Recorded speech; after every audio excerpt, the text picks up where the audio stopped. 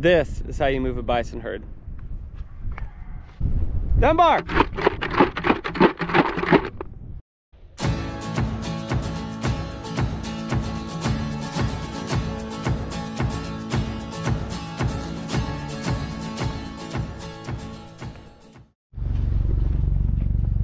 First things first is I gotta get Eleanor out into the main pasture.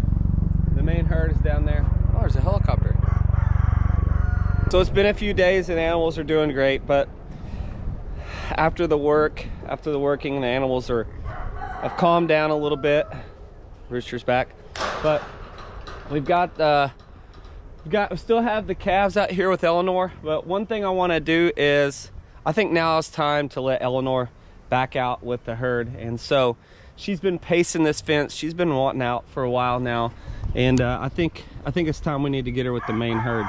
So what we're gonna do is I'm gonna open some gates and see if I can get her to get down there with the main herd, and then I'm gonna move the main herd to a lot they haven't been in a long time, and so I'm really excited about that. I'll tell you more about it.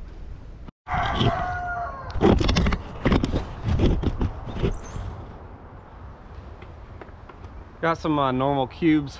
Hopefully that'll get her in. Try to get her a little bit closer, we'll see.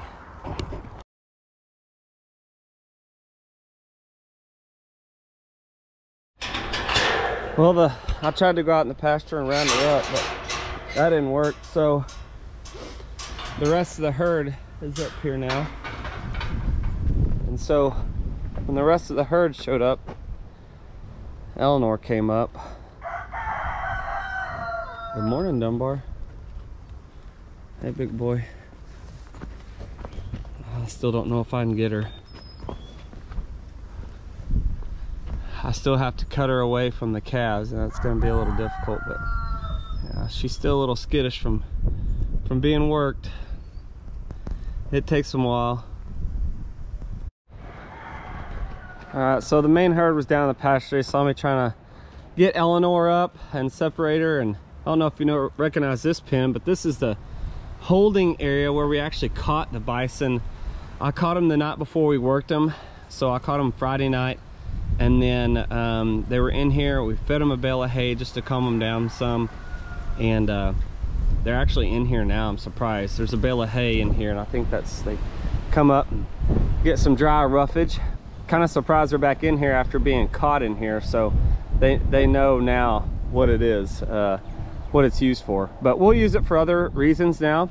And we did the same thing. We set an 8-foot post in the ground, hung a top rail, and then put our continuous fence panels, just like we did with Big Joe. Hey, big guy. I bet you want something. I bet he smells some of these. You're not too mad at us, are you? Yeah. We're about to use these right here to get you to move. I'm gonna give you a couple of them just so you know I have some. And then I'm gonna move you. We're gonna move to greener pastures. You good with that, Dunbar?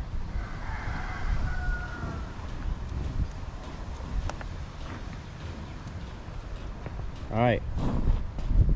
So I'm gonna move them to the new pasture that they're in. One of the new paddocks.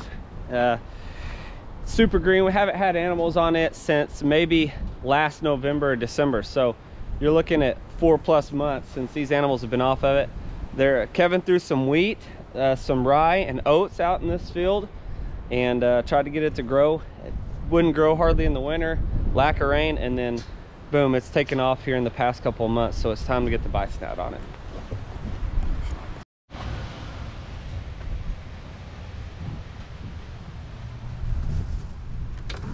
What do you want? Huh?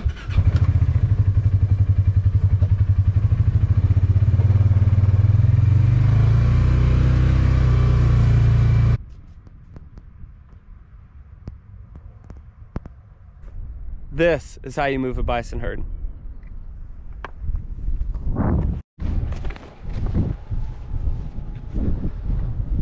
Dunbar! on, buddy.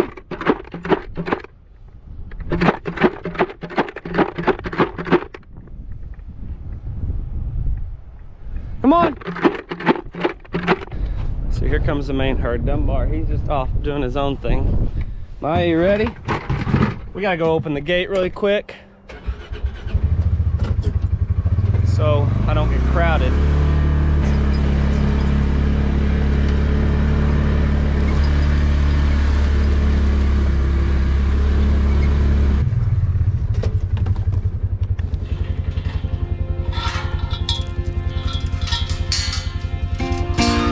Come on!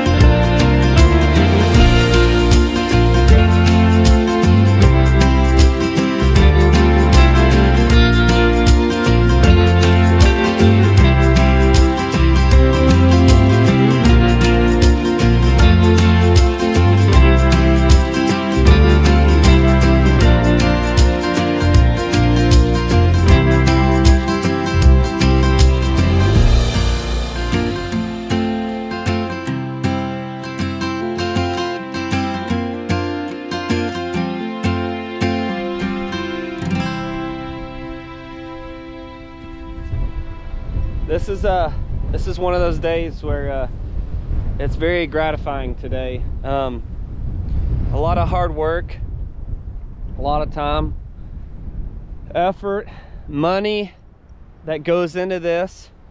I built this last spring. This is a decent size paddock here. This is one of our biggest paddocks. And then the next big project was cross fencing. We cross fenced so we could get more paddocks. And in the meantime, we got Big Joe kind of in between there, and that changed stuff up. And then, as you saw in a 5-part series, getting my water system established, getting that automatic water system established.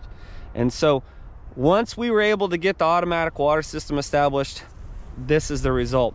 We're able to rotate our animals.